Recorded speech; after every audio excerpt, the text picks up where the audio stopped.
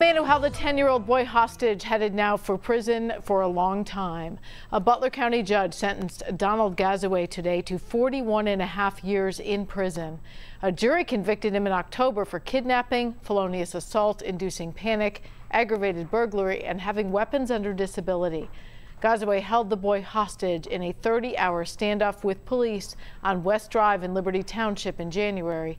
It began when Gazaway demanded thousands of dollars from the boy's mother. She refused, and Gazaway pulled out a gun. The boy's mother then called 911 and did manage to escape, but her son was stuck inside.